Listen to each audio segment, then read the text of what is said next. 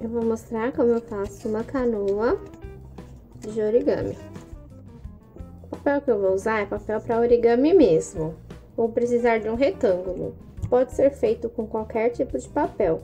Esse mede 15 por 15. Eu vou cortar na metade, então eu vou utilizar apenas um retângulo de 7,5 por 15. Aqui está meu retângulo. Começo deixando ele assim deitadinho. E aí dobro nesse sentido. Abro de baixo até o centro.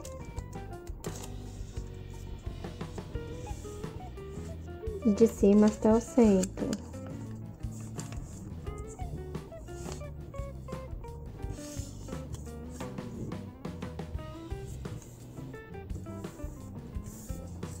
Agora vira assim. Essa pontinha eu vou juntar nessa linha aqui.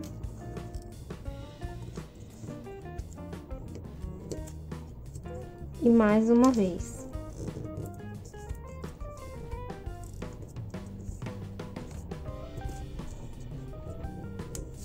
Vou repetir nas outras 3 pontas. Agora, a gente vai virar, vai abrir com cuidado para não rasgar.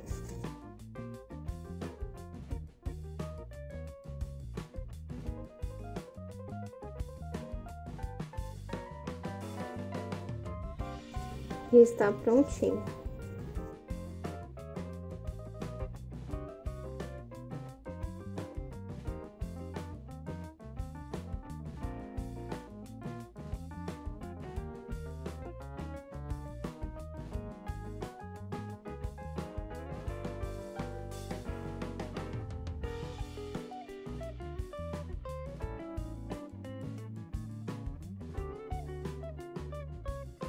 Essa daqui eu fiz com um pedaço de folha de sulfite de 10,5 por 21. Essa outra com a folha de sulfite inteira. Espero que tenham gostado. Um beijo grande e até o próximo vídeo. Tchau, tchau!